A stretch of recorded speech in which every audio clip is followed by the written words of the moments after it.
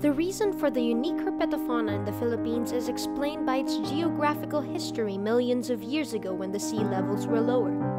The Philippines looked different. It was actually bigger than it is today. The low sea level meant more land, which allowed species to hop from one island to another. But as the ice slowly started to melt, sea levels were rising, species were isolated, and the Philippines you see today was formed.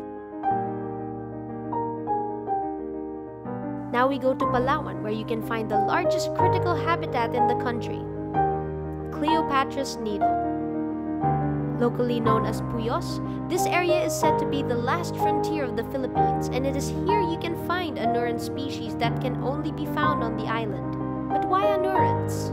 What are they, and what makes them so special? Well, to simply put it, the term anurans is used for both frogs and toads. What's the difference, you ask? Well, frogs typically have smooth and wet skin, while toads have a more rough and bumpy look to them. But why are they important to the ecosystem? Well, first, they greatly contribute to the transfer of matter into energy, which means they play an important role in how energy and nutrients flow in an ecosystem. They also regulate populations of invertebrates such as mosquitoes, but more importantly, they're bioindicators. Bioindicator species can tell us how healthy an ecosystem is because they're very sensitive to pollution.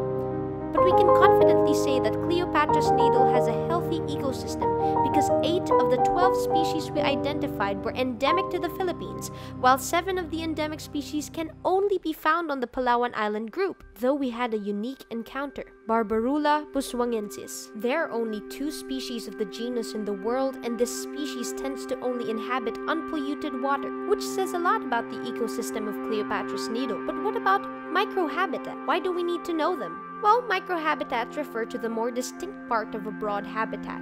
An example would be one part of a river with a certain type of vegetation, or parts of a river that is mostly gravel. In the end, they allow for more niches since species utilize these in different ways, whether for foraging, breeding, or seeking shelter.